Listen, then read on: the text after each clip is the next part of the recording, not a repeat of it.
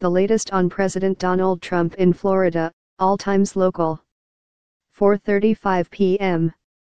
President Donald Trump is paying a post-Christmas visit to firefighters in West Palm Beach, Florida. Trump is touting his legislative accomplishments, including the GOP tax bill, before the first responders stationed at West Palm Beach Fire Rescue. The president says the firefighters are great people who do a fantastic job, and he is thanking them for their service.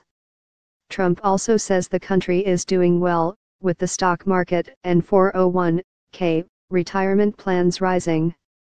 He says the United States is a big, beautiful ship that his administration is turning around. Trump is spending the holidays at his private Mar-a-Lago estate and club in Florida. 11:20 a.m. President Donald Trump plans to start off the new year by meeting with the Hill's top Republicans to plan the 2018 legislative agenda.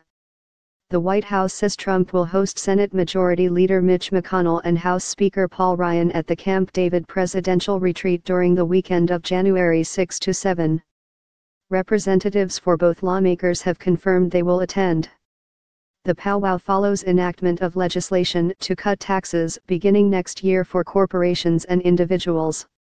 The bill marked a major legislative achievement for Trump and congressional Republicans, who made tax cuts a priority after the Senate failed to close the deal on repealing the Obama health care law.